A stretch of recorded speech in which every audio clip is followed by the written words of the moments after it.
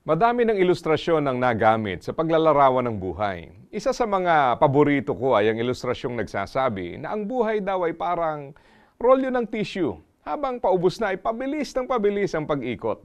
Sa madaling sabi, kapag bata pa ang isang tao ay parang hindi nag-iisip ng kamatayan, pero kapag may edad na, nandiyan na ang mga karanasan na nagpapaalala ng realidad. Sa personal kong karanasan, ay naalala ko ang lakas ng loob nung ako'y bata pa.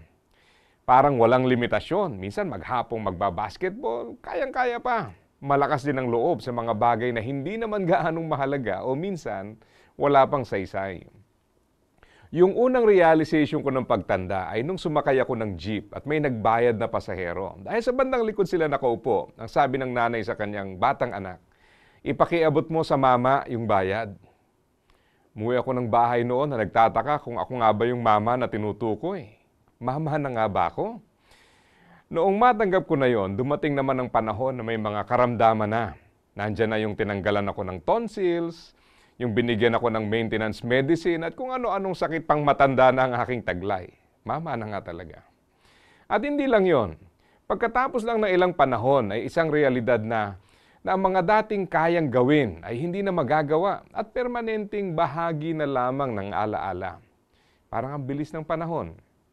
Dati-rati ay parang di mauubos ang lakas, ngayon ay alaala na lamang mga ganoon. Ang sabi ng Bible, alalahanin mo ang lumikha sa iyo habang bata ka pa. At bago dumating ang panahon ng kahirapan at masabi mong hindi ako masaya sa buhay ko.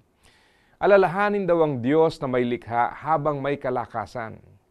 Minsan nga naman, masyado tayong abala sa kung ano-ano kapag bata pa. At kapag mahina na, ay biglang ang Diyos na ang nagiging tuon. Minsan nga hindi pa.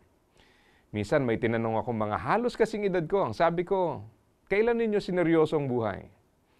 Nagulat ako dahil madami sa kanila ay halos kalahati na ng buhay nang ito'y seryosohin.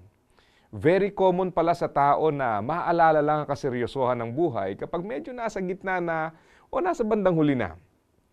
Ang paalala ng Bible ay binigay upang magamit natin ang husto at wasto ang ating buhay. Dahil kapag ganitong paggamit ng buhay, ay tiyak na wala tayong pagsisisi pagdating sa huli.